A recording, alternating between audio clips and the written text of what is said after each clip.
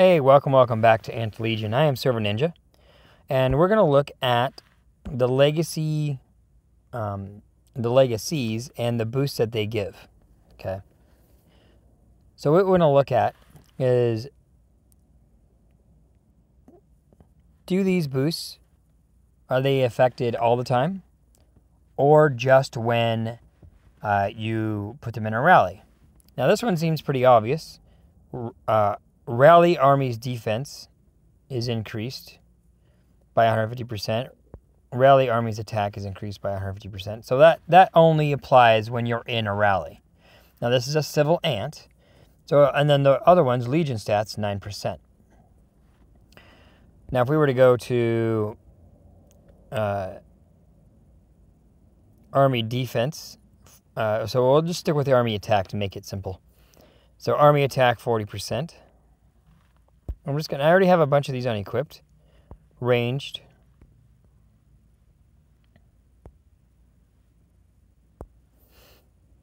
I'm just going to take some of those out. So let's go take a look here. What you can do is you can go into your boost here. And you can see I currently have an Army attack of 483%. And then I have a haste, let's see, a ranged attack of 753. Now, I'm obviously not currently in a rally. So let's put some of these back on here. Jumper, try to keep your exclusive ones exclusive, because that's the only way to get those extra boosts.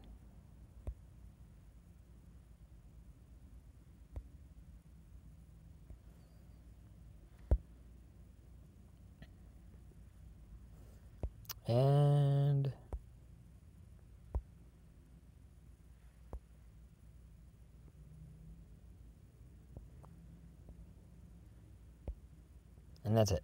So they now all have legacies. And we're going to go back and take a look. Whoops, wrong one.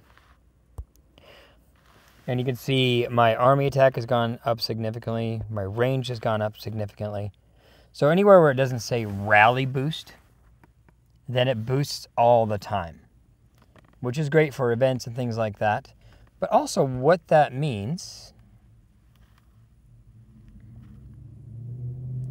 is when you are upgrading your legacies, I guess it'd be better to go here. As far as the basic boost, this one here, Army attack, defense, and HP, which you get all the time, that's all the upgrade effects. The upgrade only affects that. So you can see, right?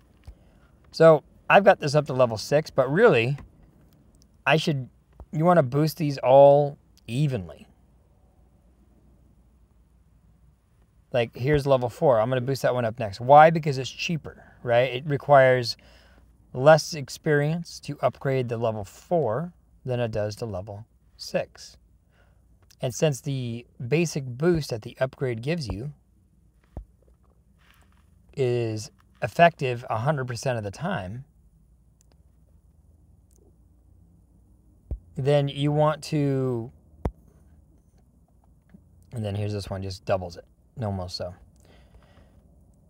It's better to upgrade the lowest legacy you have. And remember, you can do a legacy transfer. I don't have any available right now, but you can transfer a level 4 to a level 1 and make that level 1. I mean, basically transfer their levels. So when you get a new legacy, you're not losing those levels. It's better to just evenly upgrade everything.